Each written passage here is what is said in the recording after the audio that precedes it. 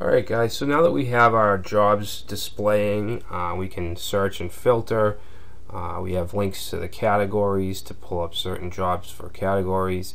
Now we want to add the add, edit, and delete functionality. So let's start with the add. So I'm going to open up inside of my controller, my jobs controller, and I'm going to create a new function down at the bottom. Okay, so this will be to add job. So public function add, and this isn't going to take any parameters. So this method is going to actually be used to, we're going to display the form, and we're also going to have the form submitted to it. Alright, so we need to have a test to see if the form was submitted. Okay, so basically we can just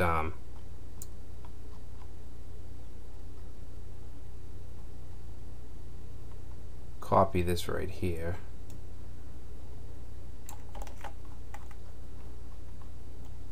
I guess it would have been easier to just type that out, but yeah, so we're going to test to see if it's submitted. But before we go any further, let's go create the view. So view, jobs, new file, add.ctp. Okay, so let's just test this. Okay, this should go to jobs add. Alright, so that's working. Now what I want to do is grab from our HTML template the, oh, we didn't even create it, did we? We didn't create an add job page. Alright. Actually, I did that on purpose. I just remembered. I want to use the form helper that Cake PHP offers. And you don't have to use it. Obviously you don't have to, because we haven't used it yet. We've had forms, but we've just used regular HTML. But I just wanted to kind of give you an idea of just a different way to create your forms. Alright, so this is going to be basically all PHP. Alright, so PHP. Now to open the form, usually you do form in HTML. We're going to say this form create job. Okay, so we're going to create a job form. Alright, so next we're going to create a field set. We're just going to use HTML for that. That's what gives it that gray background. Alright, so we'll have our first field, which will be the title. So we could say echo this form input, and then we want the name, which will be title. Alright, now let's just test this out. Let's close off this PHP block and see what this gives us. Okay, so it gives us, we get the field set, the gray background. It gives us a label and an input box. And if we look at the source code for this, you can see that it gives us a label for job title. Okay, and then we have an input. We have the name of data, job title. The default max length is 100. It's a text field, and it gives it the ID of job title. And you can see the form, it also wraps it in a div, input text, and the form is generated. Where's the form?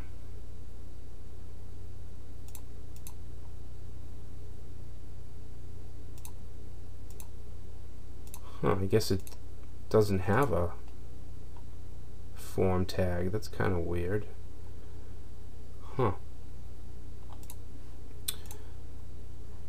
Oh, we didn't echo it. That's why. Okay, let's see what that gives us.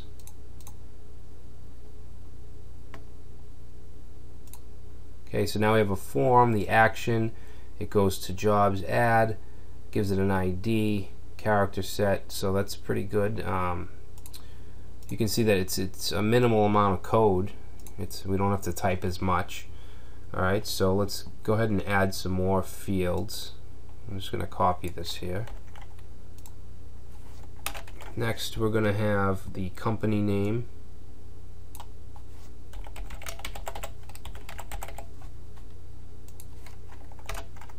Okay, we want the category. We're going to call this category ID, and this is going to be a select field, so this is a little different. We need to actually add a little bit here.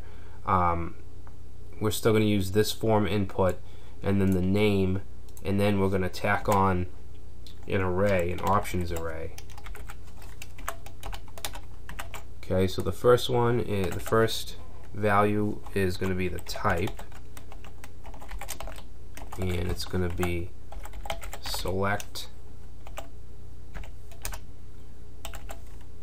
Okay, now options.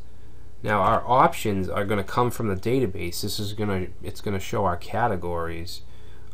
So I'm going to set that to categories, which I'm going to define in the controller.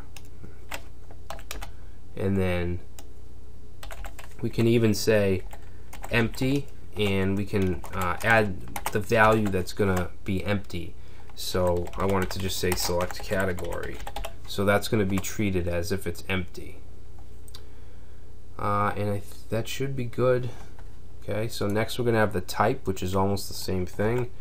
So I'm going to copy that. This is going to be type ID. Okay, select, and then we're going to have a variable called types.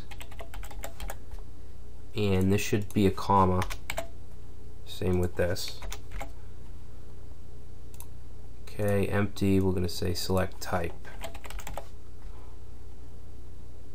Okay, so next will be the description.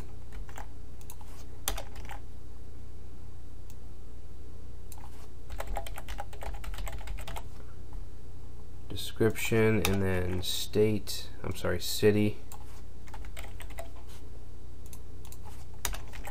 State.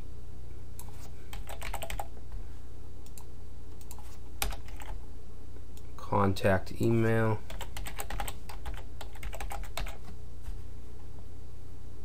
And then we need to end the form. So this is going to be echo this form end. And then in here we're going to put whatever we want the button to say. So it's going to say add job. Alright, so I actually really like Cake's form helper. I'm not too fond of code igniters, but I think this syntax is really easy. You can plug in your options array. You have your empty field, so I really like it. So if we reload, okay, we're getting undefined variable categories and types.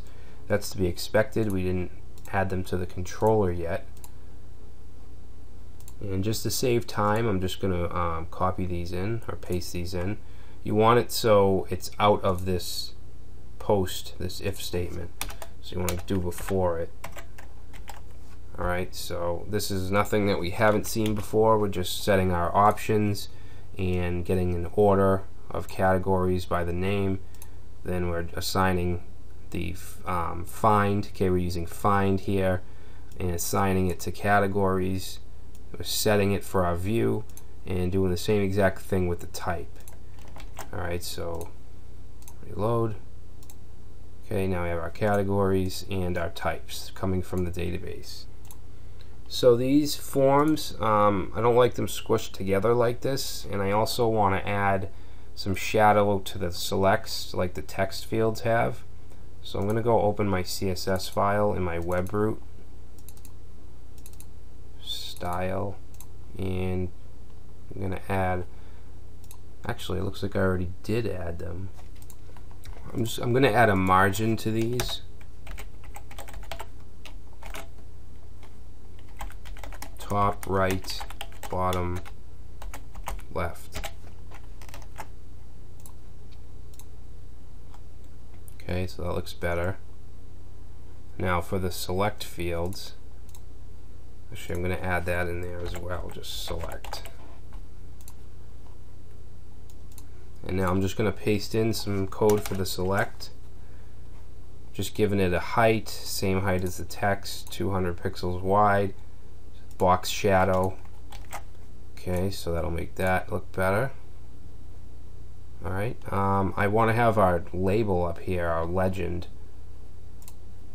So back in the add view, I'm going to paste this in after the field set. Okay, so echo add job listing, and this here, this double underscore parentheses, this is for language. It'll help adding translation to your application, and it works much like WordPress, where we see this as well. Okay, so save that. Okay, so that looks good, nice looking form. Now we just need to handle. We need a handler, and we're going to do that down here. So we're going to call this job create. Okay, so you see that we really don't even need to write any SQL code. Cake has these wrappers, these database helpers, I guess you could call them, that pretty much do all the work. Alright, so that'll try to create the job for us. Now one thing, if we look at our database,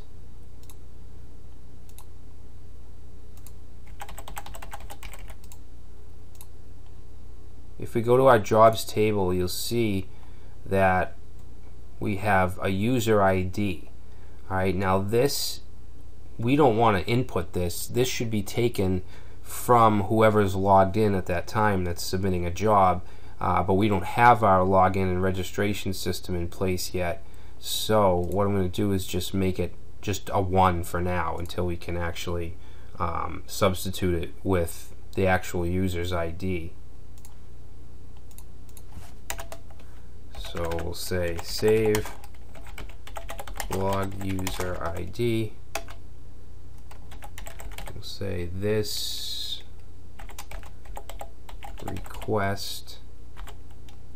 request data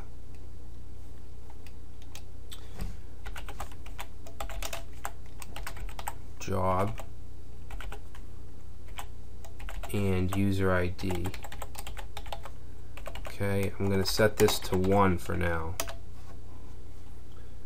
Okay, and then we're going to say if this job save, and then we just want to pass in this data request. I'm sorry, this request data. So in order to use these shortcuts that Cake offers us, you need to make sure that your field names are the same as they are inside of your tables. Actually, hold on a second. I don't have. Oh wait, never mind. Yeah, company name. I thought I was missing that. Yeah, so I mean, it's all about convention. You know, you have to name things the right way in order for things like this to work. So basically, this line is just saying if the save is successful, what are we going to do? We're going to do two things. We're going to set a message and then redirect. So to set a message, we can use this session helper. So this session set flash. Alright, and then inside there we'll put our message, and we want to use this language syntax. Actually, we don't need these quotes here. Okay, and we'll just say your job has been listed. Okay, so that'll set the message, and then we need to redirect. So we'll say return this redirect, and then that takes an array, and this is going to be our action.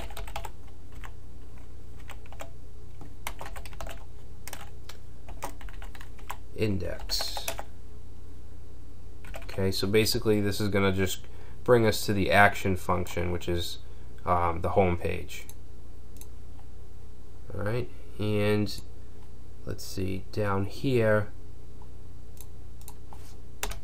if it doesn't save, if we have an issue, then we'll just output a message. And we'll say unable to add your job. Alright, save that. And let's go ahead and give it a shot. Say test job, test company, category, we'll say technology, type full-time. This is a sample city. I can't even spell my own city. Boston, Mass. Contact test at test. Okay, add job. And there it is. Alright, and you can see it also has our message output. The only thing is I just want this at the top. So let's just go back to the index up here. And job.created, I think we should have this as descending.